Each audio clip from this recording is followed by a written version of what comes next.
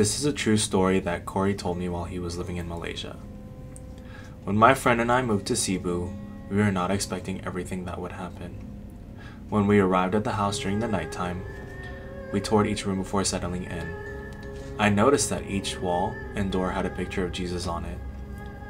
My roommate commented that the previous occupants of the house were his Christian friends, trying to keep focus, like Jesus is watching.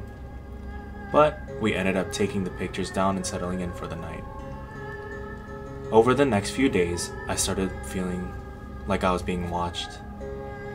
So I made curtains for the windows. And over the next few weeks, I started developing depression and feeling tired while I was inside of the house, but completely fine while I was outside of it. My friend also experienced mood swings and fatigue at the same time I was. We both decided that we would visit the previous occupants to see what the issue was, but never really brought it up in that first visit. That same night, we returned back to our house and we found that the gate was open, the house was unlocked, and our bikes were missing.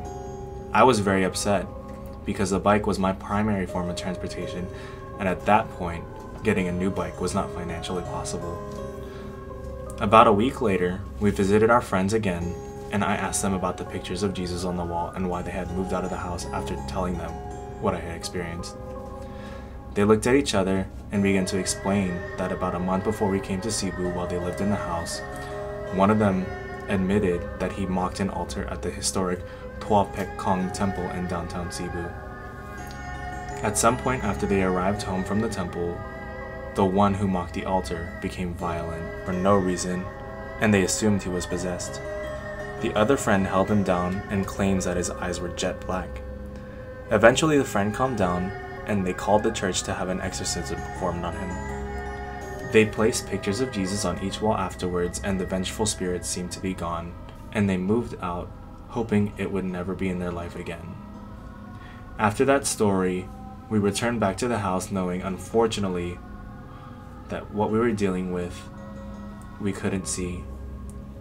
Although I had my friend, I felt lonely and afraid that it would attack me like it did to the temple mocker. Thankfully, after a couple of days, I got a recommendation from a place in Puchong, Kuala Lumpur that I could move there. It was perfect because we would be gone and out of this god-forsaken house, and also because I could take the train anywhere since my bike was stolen. Me and my friend ended up leaving, but we left the house without knowing how to truly appease the spirit, so I really hoped the next residents wouldn't have the same experience that we did.